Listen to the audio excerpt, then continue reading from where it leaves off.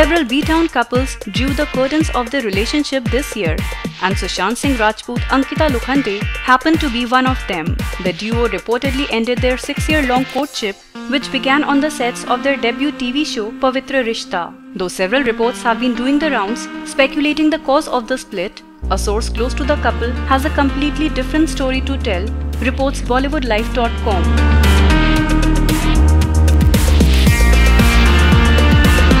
The source was quoted in the report as saying, Ankita and Sushant were both wanting different things. Ankita wanted to start a family while Sushant was not ready. In fact, Ankita was very upset because she felt that she missed out on an important film with a major superstar because of Sushant's tiff with one of Bollywood's top production house with whom the actor had debuted.